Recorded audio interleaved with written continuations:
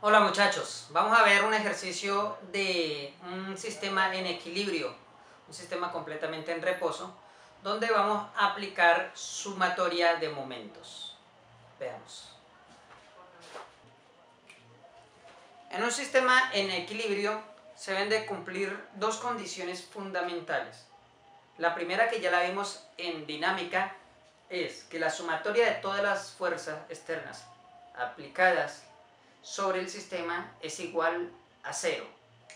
Y la otra es que la sumatoria de los momentos es igual a 0.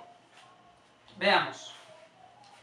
Las dos condiciones dicen: la sumatoria de todas las fuerzas es igual a 0 en un sistema en equilibrio.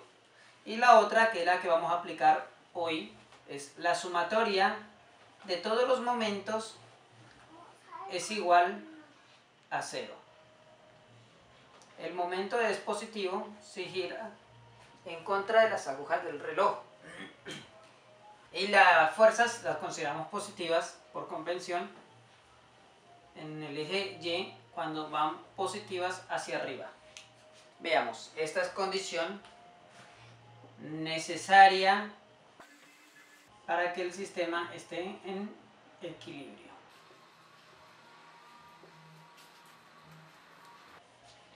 Si realizamos un diagrama de cuerpo libre para este sistema, tenemos lo siguiente. Lo primero es dibujar las fuerzas que están aplicadas por el peso de cada uno de los cuerpos. Todo cuerpo está sometido a su propio peso. Por lo tanto, aquí tenemos el peso de esta masa. Y este peso, vamos a llamarlo el peso 1.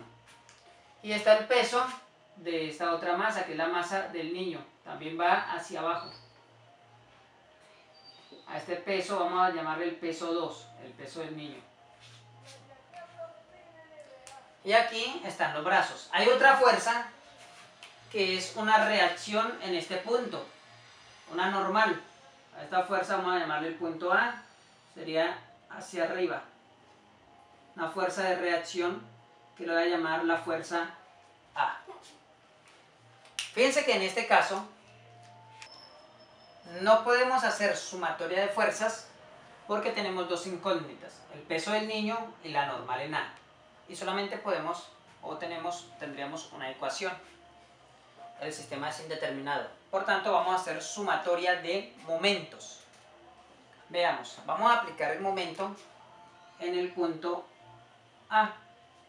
Y recordando que cuando el sistema gira en contra de las agujas del reloj, el momento es positivo. Y si gira en el mismo sentido de las agujas del reloj, el momento es negativo. Entonces vamos a verificar fuerza por fuerza. La primera fuerza, el peso 1, si gira en torno a este punto y se le aplica una fuerza hacia abajo, él comienza a girar en torno al punto A en contra de las agujas del reloj. Giraría en este sentido. Como gira en contra de las agujas del reloj, el momento es positivo. En el caso del momento generado por A, como la línea de acción de la fuerza pasa por el mismo punto donde se genera el momento, o el mismo punto de giro, ese momento es 0, no se toma en cuenta. Pasamos a la siguiente fuerza, el momento generado por el peso 2. Si tenemos aquí el brazo y se le aplica una fuerza hacia abajo, él va a girar en torno al punto A en el mismo sentido en que giran las manecillas del reloj. Por lo tanto, él gira de esta forma y el momento es negativo. Entonces ya coloquemos momento 1 menos, esto es 0, no se coloca, el momento 2. Y esto es igual a 0. El momento es fuerza por brazo. Entonces tenemos que la fuerza del momento 1 es el peso 1. por el brazo 1, coloquemos el brazo 1, menos el momento 2. El que genera el momento 2 es el peso 2. Peso 2 por esta distancia. A esta distancia llamámosle el brazo 2. Y esto es igual a 0. Bien, esto está negativo, pasémoslo para acá, positivo. Despejando tenemos que el peso 1 por el brazo 1 es igual al peso 2 por el brazo 2.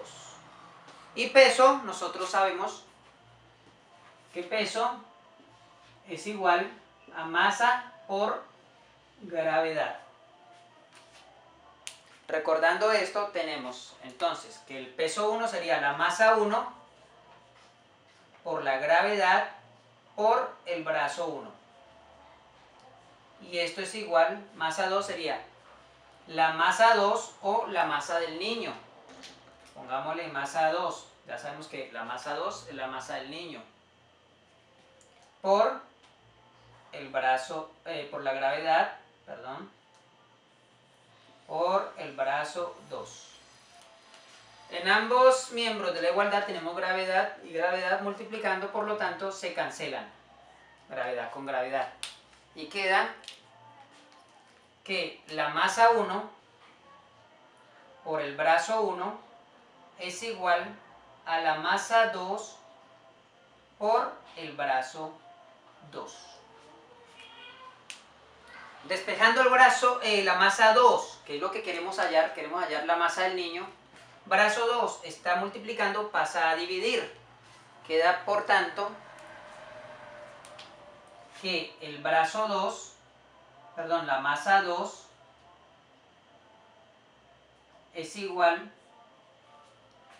a la masa 1 por el brazo 1, masa 1 por brazo 1, dividido, brazo 2 está multiplicando, pasa a dividir al brazo 1, dividido entre el brazo 2.